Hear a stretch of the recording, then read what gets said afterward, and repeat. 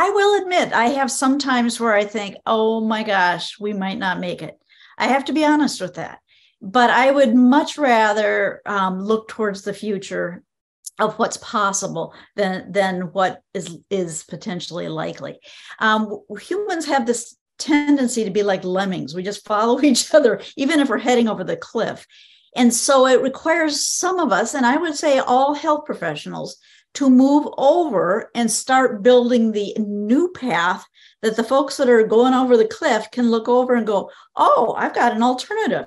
I think I'll try this path. Then we start to head in that future, that possible future.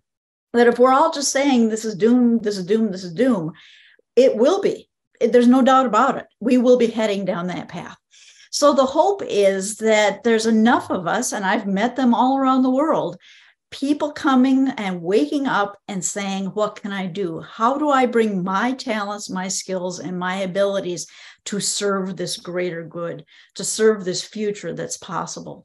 And I've met enough of them that that's what gives me hope.